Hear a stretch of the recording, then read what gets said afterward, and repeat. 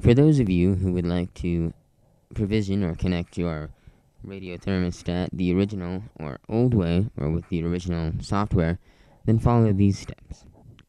Go down to your Wi-Fi connection settings and select the thermostat and connect.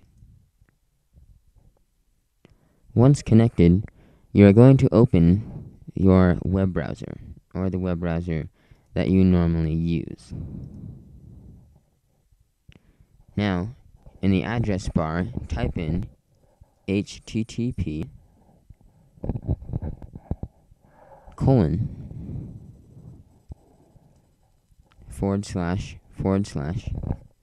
.192.168.10.1 and click enter. It'll bring you to this page. Now click Scan Wireless Networks.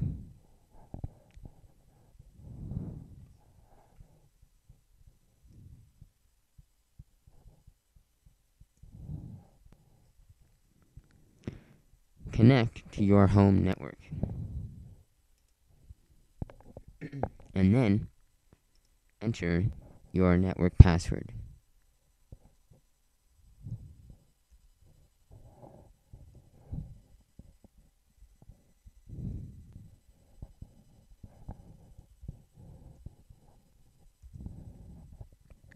And click Next.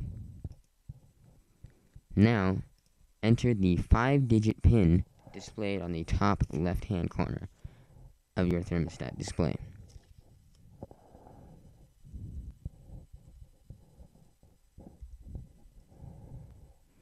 And click Set Network.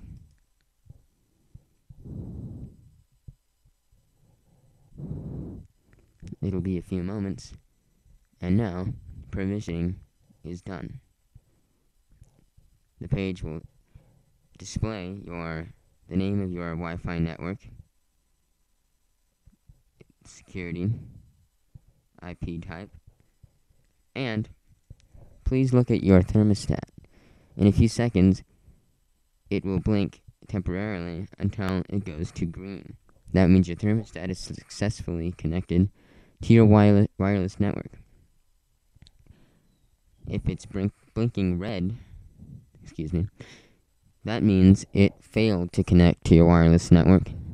And yellow means that you are in the setup process and that it is ready to be provisioned. Provisioning has been completed. Thank you.